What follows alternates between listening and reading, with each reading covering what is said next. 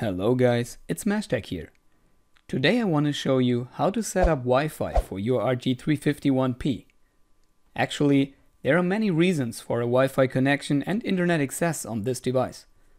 A Wi-Fi connection allows you to access the data on your device in a very comfortable way.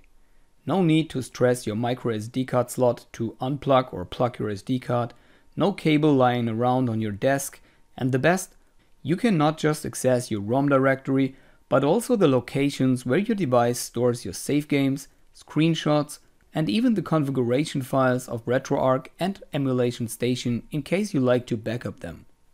In this video, I will show you what hardware is needed and guide you through the required steps to access these locations on your RG351 from your PC.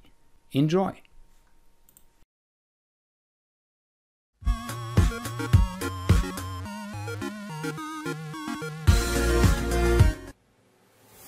As hardware setup, you will need a OTG adapter from USB Type-C to USB Type-A and a Wi-Fi dongle with a compatible chipset.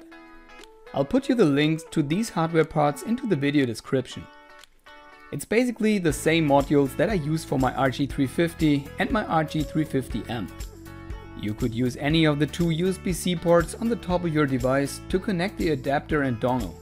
But I recommend using the left side port, so the right side port is still free in case you have to charge your device while using the Wi-Fi connection.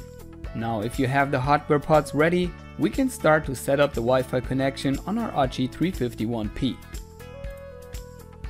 So if you set up Wi-Fi for the first time, you need to enter the main menu first. Press on Start and scroll all the way down until you find the Network Settings entry. Here you see the option Enable Wi-Fi, but before you check it, ensure that the Wi-Fi adapter is connected to your RG351. Now that the adapter is connected, you can press A to enable Wi-Fi. This will take a few seconds before the Wi-Fi SSID and Wi-Fi key options appear. Now that the Wi-Fi is enabled, you can click on the Wi-Fi SSID entry and choose your access point from the list. Mine is called Internet Box, so I choose Internet Box by pressing A. And the next entry is going to be the Wi-Fi key. Here we're going to enter our Wi-Fi password. Let me quickly enter my password. So after you successfully entered your password, just confirm by pressing OK and wait for the network to connect. To force the refresh of the settings, just leave the network settings by pressing back. Now you get the Wi-Fi enabled dialog. Confirm it by pressing A and re-enter the network settings. As you can see, now the status has changed to connected and I got a valid IP address. Now let's do one last check and go back to the EmuLX settings. Here we want to make sure that SSH is enabled. Now this is an initial step that only needs to be done once. The next time you reboot your RG351, your device will automatically connect to your last network. Now that the device is connected to your Wi-Fi, we can access it from our PC. Therefore, I recommend you to use a tool called WinSCP. You will find a link to this free tool in the video description. If you open WinSCP, it will ask you to connect to either an existing connection or lets you configure a new connection to your device. Now let's set up a new connection together by clicking on New Site. Here, we want to choose the correct file protocol first. Therefore, click on the File Protocol drop-down menu and choose SCP from the list. After this, we need to enter the IP address of our device. Remember, you will find it back in the main menu in the Network Settings entry. My device got the IP address 192.168.178.98. Now enter the username root and the password EmulationStation, all in small letters, and we're done. On a first connection, you may have to confirm that the SSH key gets added. This is a security feature of this connection. Click on Login and voila, we successfully connected to our RG351. Now take your right hand and clap it 3 times to your left shoulder and say the magic words, "I did well." Before we start browsing through the files of our RG351, we want to do an important step in the settings of WinSCP and allow it to show hidden files. Therefore, click on the option entry in the menu bar of WinSCP and choose Preferences from the list. In the next window, click on Panels on the left side and set the checkbox in the Common section to show hidden files. Confirm and leave the window by clicking OK, and we're ready to explore the content of our device.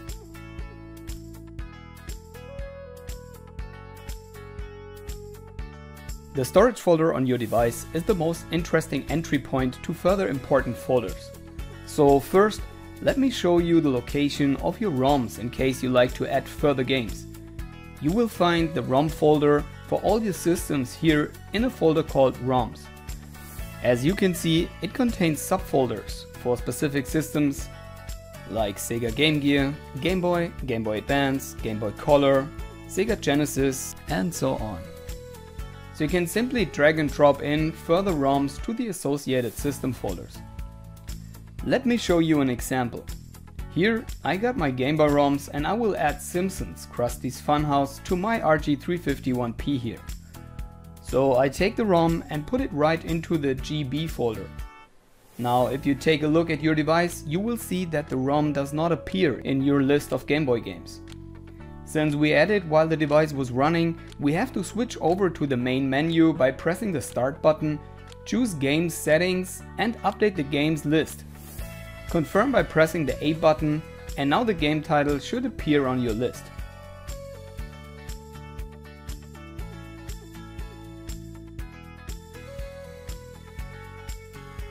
Let me quickly show you how to access your ROM directory without a Wi-Fi connection.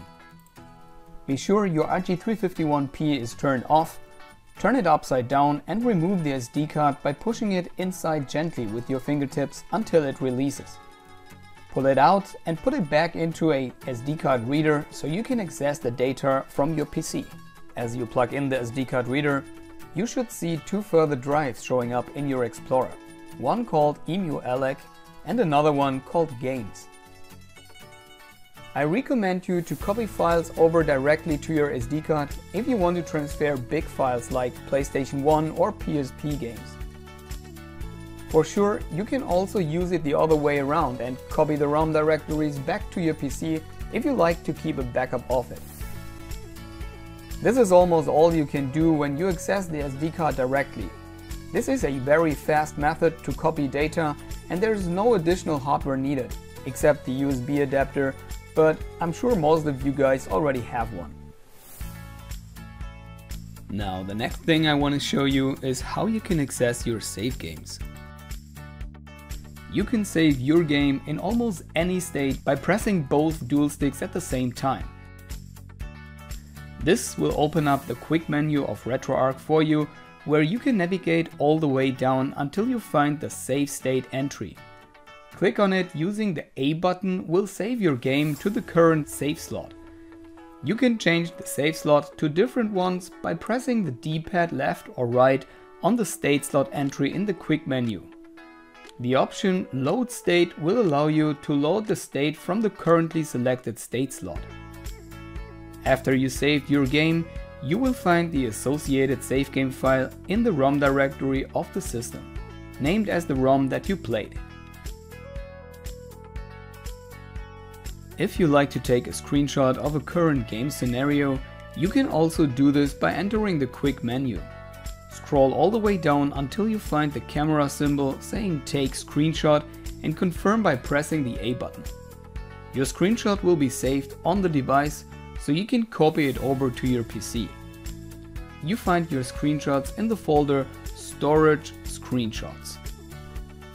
The screenshot will be named by the game you just played while you've taken the screenshot.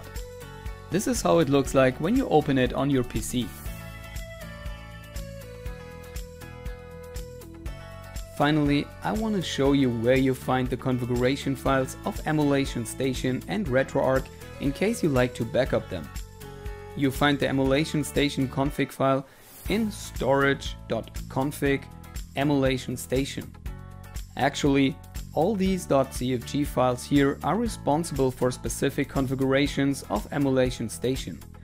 So to back it up, just save all these files to your PC so you can copy them back in case anything related to EmulationStation got messed up. Now let's jump back and let me show you the location of your RetroArch config files. You'll find them in storage.config RetroArch. This is the main configuration file called retroarch.cfg. I highly recommend you to save it to your PC. It contains all changes you made in RetroArch and its emulators, such as video settings, emulator-specific shaders, or controller button mappings, for example. You might also see the retroarch-core-options.cfg file in case you did core-specific configuration in RetroArch, so you might want to save this file as well.